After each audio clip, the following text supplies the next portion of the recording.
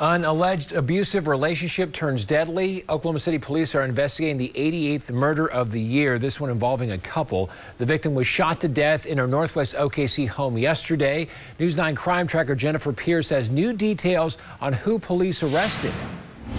The victim's boyfriend was booked into jail yesterday on a first-degree murder complaint. A recent police report indicates there was trouble in the relationship.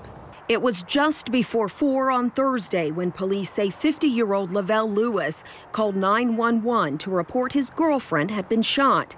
He directed officers to the victim's home near Memorial and Western. When they arrived, they found a female there that had been apparently shot to death. She was pronounced dead at the scene.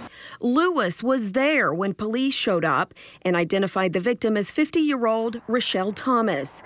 Police taped off the home while investigators checked for evidence. It appears after looking at the scene, calling our crime scene investigators out, interviewing the suspect, it appears that at some point there was an altercation which resulted in the male shooting the female. Investigators also looked into the couple's history.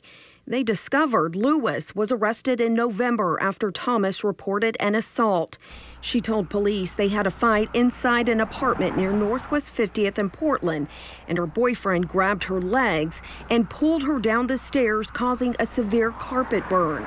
She also reported another argument earlier that day inside a car. It resulted in Lewis pushing her head into a window, causing an injury. Thomas told officers she was afraid her life would be in danger if she pressed charges. Investigators are working to determine if previous fights led to the shooting. Lewis has a long history of felony crimes and has served time in prison.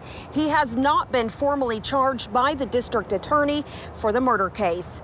Reporting in downtown Oklahoma City, Jennifer Pierce, Oklahoma's own News 9.